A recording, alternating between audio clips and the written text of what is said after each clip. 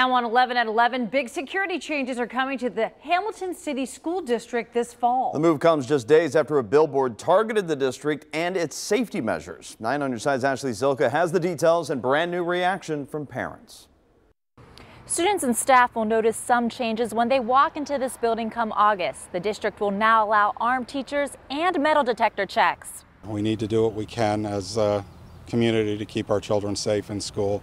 We need them to feel safe going to school and being there. Michael Francis's grandson goes to Hamilton City Schools. The district will now allow qualified staffers to come to school armed. Students will also be subject to random checks with handheld metal detectors, safety measures that Francis fully supports. A good opportunity to catch things ahead of time before there becomes an issue, and you know, anyone has to get involved. So I think that makes sense, whether it's hand wanding or detections that you have to walk through. Butler County Sheriff Richard Jones has been pushing to get teachers armed in schools. A few days ago, he launched a campaign, and this billboard popped up in Butler County aimed at Hamilton schools. As far as safety goes, I have 3 question marks, and as far as secure goes, I have 2, and transparent is 1 question mark.